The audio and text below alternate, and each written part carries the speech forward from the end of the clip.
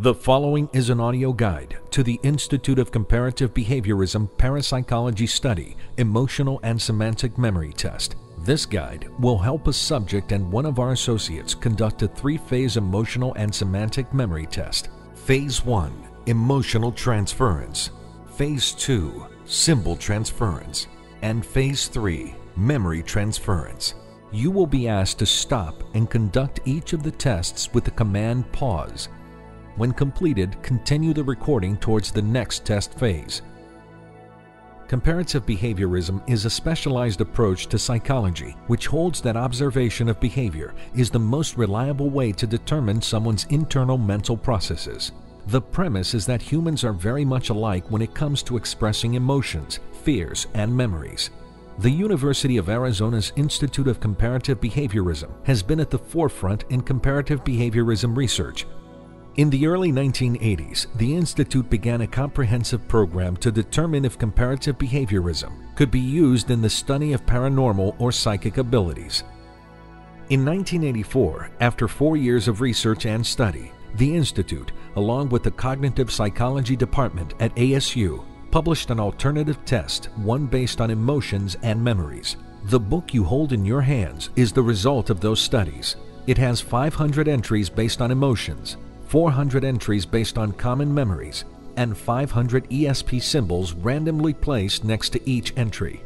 The first test is to try and achieve an emotional transfer. You will randomly select an entry in the book. The entry will be a statement that will convey an emotion, a feeling, something good or something bad. Next to the randomly selected entry, you will see one of the 5 ESP symbols. This will test our ability to convey an image. The third test is contained on the left side pages. This is a memory transfer test, the ability to transfer a memory from one person to another with no words spoken. Phase 1, Emotional Transference. Since there are 500 entries, please write down 3 numbers from 1 to 5. Now rearrange those numbers in your mind into a different random order.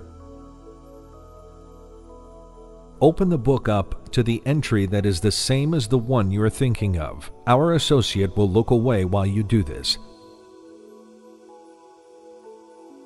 Please read the entry to yourself. Imagine that you are thinking this thought, that you are saying those words.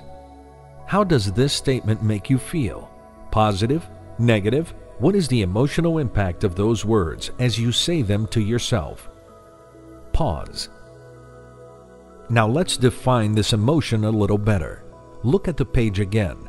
There are many words listed down below the entries. Each is a description of a feeling. Please see if there's one word in particular that could convey what you're feeling right now. Use that word as a focus. Now imagine the situation you selected again. Really feel it. Pause. Phase 2, Symbol Transference. If you look up your chosen entry one more time, you'll notice that there's a small symbol next to it. Don't tell our associate which one you see.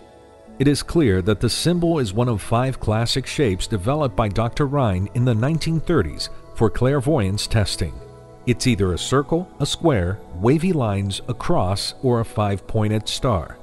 A classic test of paranormal abilities was to select a card with one of these 5 symbols on it, and then attempt to send the image of the symbol to the associate who couldn't know which card you drew.